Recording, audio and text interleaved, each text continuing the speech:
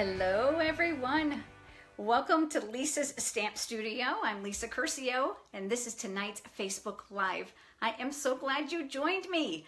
Got a super cute project that I'm going to be sharing with you tonight. It's a 3D project.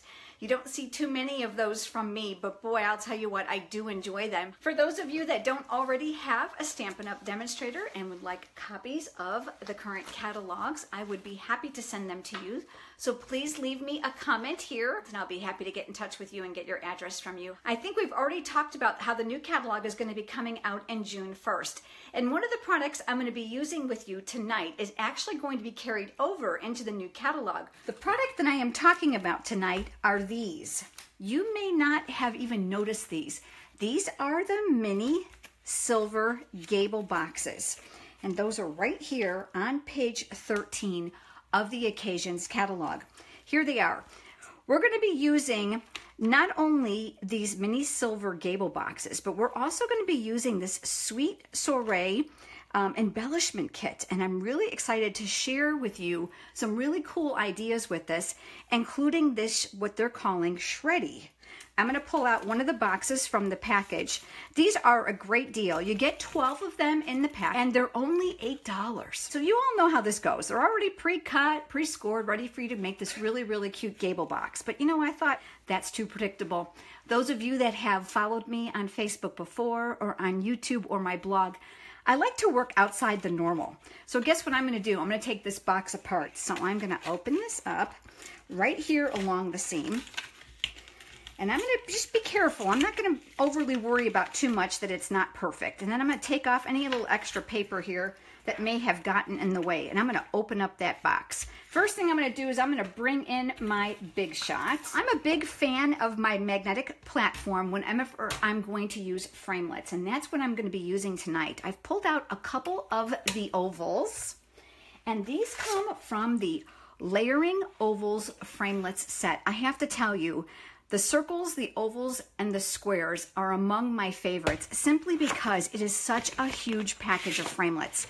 Not only are there nesting sizes from small to large, but guess what? You also get the scallop shapes as well. And that is indicative of both the ovals, the circles, and the squares, which makes these an immense buy. And hey, you know what? I don't know about you, but I'm a girl who loves storage solutions. So I absolutely love the little plastic labeled little envelope that these get to be stored in. It's just another great way to store your things. But because of the metal framelits, I like to use the magnetic platform. I've had people ask me, Lisa, do we have to use this? Absolutely not. It's not required. You can, of course, go ahead and use your regular platform with the thin die adapter. I'm just a fan of this, so you'll see me using it. You're going to want to put a clear cutting mat on the bottom to protect it. And I've pulled out a piece here of Designer Series paper, and this is from that Sweet Soiree Designer Series paper pack. And I'm going to show you right down here at the bottom. The patterns in here are absolutely beautiful. This paper is not being carried over into the new catalog, so you're going to want to make sure you grab it in my online store before it's depleted. Remember that accessories, these are things that are consumable, are only while supplies last, or May 31st, whichever comes first. Like I just said, these little mini silver Gable boxes are being carried over. I'm going to go ahead and lay my scallop one right on top of here, and I'm not really concerned about where I'm die cutting this. The one thing about this specific Designer Series paper is there's a graduation of the beautiful silver foil dots that are on the paper. So I'm just going to nest these two together. And I'm going to look to try to get them as even as I possibly can, one inside the other. And my trick and my tip for you is a Post-it note. I don't know about you, but how many times you've actually placed your dies on top of your platform, and then you go to cover them up with that other clear mat, and they tend to shift. Grab yourself a Post-it note and make life easy. So I'm going to tape those right down across there to hold them in place. I'm putting that other clear mat over the top, and then I'm going to crank this through. I'm going to slide my Big Shot over so you can see it coming out the other end as well. And here we go. I'm going to take off that Post-it notes, and I'll just disassemble this, and you're going to see that this is going to leave us this really, really cute little oval like bordered ring. So I'm going to set that aside, but we're going to use the Big Shot one more time. And I'm going to move this over and slide that back through. This is called the lazy way to use your Big Shot. I don't pick up the platform, I just slide. Another tip for you. Remember this box that I just opened up? I'm going to make an opening on this box. See the little tab here? I'm making sure that's on the left. So I'm going to start over here on the right, and I'm using the smallest of those ovals. This was the one on the inside of that little frame that we just created here. And I'm going to lay that here on the front of that little foil box. I'm looking at the top and the bottom to try to get about equal space, as good as I can. And then I'm going to use that Post-it note one more time right across the front to hold that in place. And then I'm going to put this right over the top. I want to make sure that my box is going to clear my Big Shot platform, okay? You want to make sure it doesn't get crunched as it's going in. And I'm going to crank it through again. So I'm just going to shift that a little bit for you.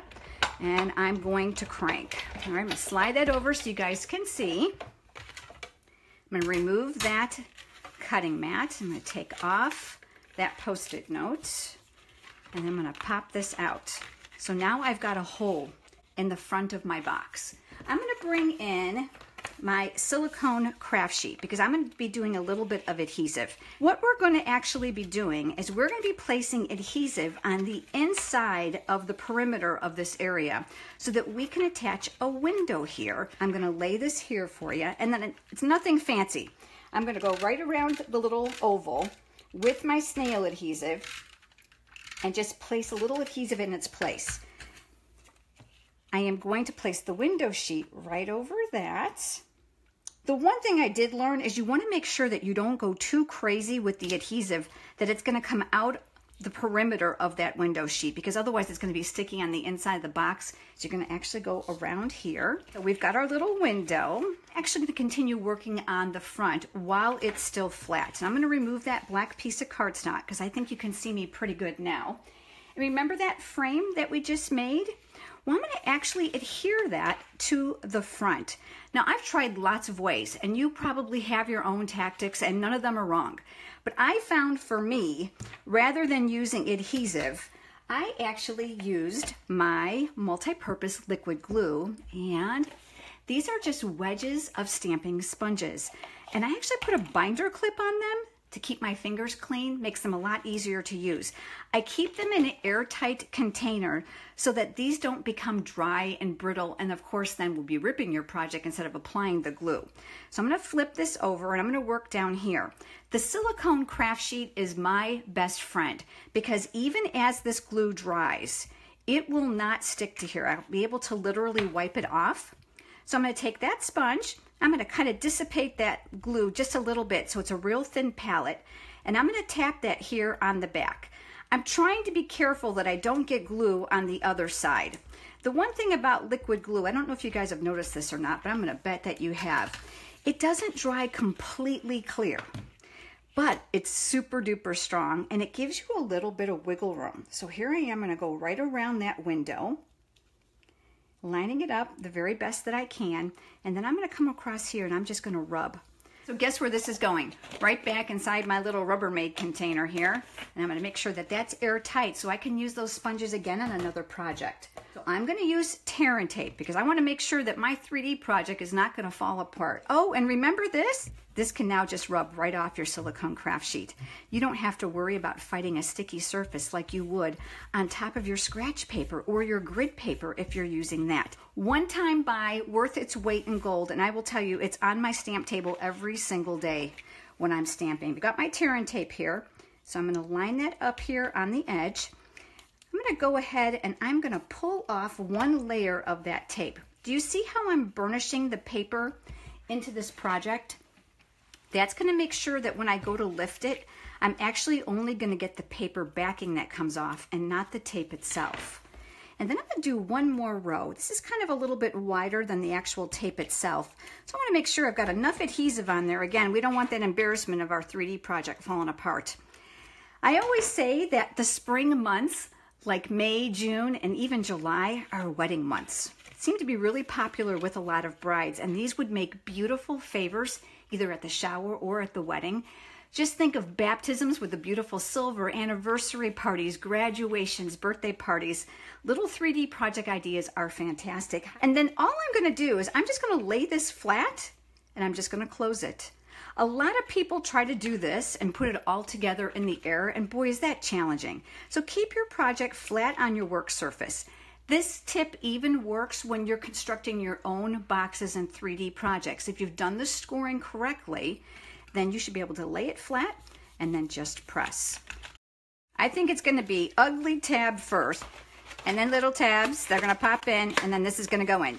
I always tell myself ugly tab first, and that never fails. It always seems to remind me of how it goes. And do you see the interlocking here? The great thing is the construction is strong enough for you to put a small gift inside of here, or of course food or little favors. Let's go ahead and just close up the gable. All the score lines are already there for you. So this comes down, and I'm going to kind of pinch this. The little notches here on the side, I'm just going to poke those out, and that's going to close up this side here. Look at that. Isn't that slick? I love that. And then we're going to do one more here. Here comes the fun part. Let's decorate. I'm going to be using the Sweet Soiree Embellishment Kit. They were on back order because that's how furiously popular they have been, but good news, they're back in stock. And because they are a retiring product, you're going to want to make sure you get your hands on these right away. Let me open up and let's show you a little bit about what's inside. Now, let's keep in mind too that I've used some of this already. I love the really nice clear acetate box for storage. We've got these little cute white clothespins. I'm going to take one of those out. We're going to use one of those. There's adorable tassels.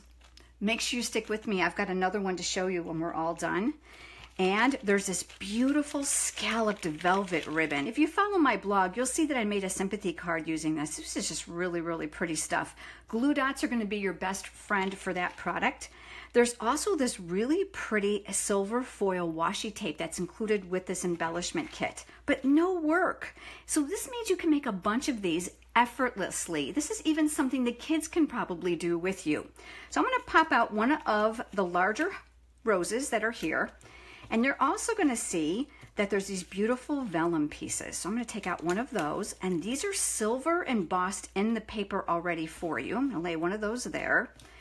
And there's some of these ferns. Let's take one of those. They're already die cut, so all you have to do is just pop them out. What looks good? Let's take this one. The great thing is there's an endless amount of possibilities. This also comes with a couple cake dies that are inside here. Already colored, foil embossed, really pretty for you. And look at this. When's the last time you've actually seen numbers? Yes, again, already die cut. Just pop them out, add a little bit of glue, just like I showed you with the liquid glue and the sponge, and add those to your projects. This way you can have a customized gift. So maybe someone's celebrating a 50th wedding anniversary, or maybe a 25th birthday party, or a quince. This is a great way to add some customization to your box. Let me set those pieces aside, and let's work with these. I'm going to start by using my glue dots. So I'm going to take one of my smaller ones and I'm going to press that in place right on top, and it's going to lift the glue dot off. And I'm going to look for some positioning here.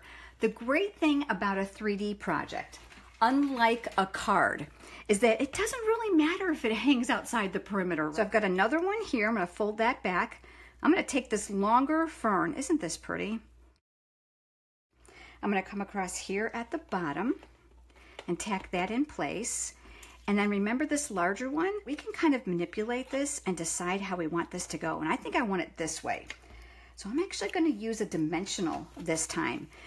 Again, another huge, wonderful aspect of 3D projects is the amount of dimension that you can create that you necessarily can't do on a card because you got to get in an envelope. And of course, there's always that postage issue. Stick that right on here, and that dimensional that you see, it's going to be virtually invisible in just a second. So I'm going to take a couple more dimensionals here. This is that little rose that I popped out from the embellishment kit. And then I'm going to put this right here.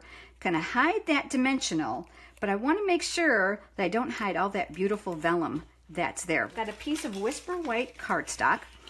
And I'm going to actually use the Calypso Coral ink pad. You know, when I looked at this, I was like, well, that sure doesn't look like Calypso Coral, but I was stunned at how beautiful it coordinates. So I'm going to go ahead and open up my ink pad. And I've pulled out the greeting that says, hope your day is as wonderful as you are. And this comes from the stamp set called A Mother's Flair. You saw me use this with the narrow note cards and the box. I am loving this and I'm so sad it's being retired. I have found this to be extremely versatile. The other great thing is solid images and greetings all mixed together. And there is a Mother's Day greeting in here, but there's so many other varied greetings as well. So for those of you that don't like to color or like to make really quick projects, this is a great stamp set for you. Again, on the retired list, so you're going to want to make sure that you grab your set before it's gone. So I'm going to ink that up in my Calypso Coral. Just a little tip, I always like to look on the back and make sure I don't have ink around those edges, because sure enough, if you do, you've got that really nice line silhouette all the way around. I'm going to use some circle punches. I've got the 1 1/2 inch circle punch, and I'm going to come up underneath here. I'm going to switch over now to the 1 3/4 inch circle punch, and I've got an extra piece of designer series paper. That's the same one that we used here. And I'm going to punch this one out just a little bit bigger. And here comes that silicone craft sheet again. Boy, I absolutely love this thing. And I'm going to add some adhesive to the back. So I'm going to actually mount that right here, leaving a little bit of frame all the way around. Ahead of the video, I did this. I made a multi-loop bow. And I know some of you are going to ask me, oh my gosh, how did you do that? Okay, well, this is a paper crafting cheat secret. It's a bow maker. And mine was actually made for me by a friend and given to me as a gift.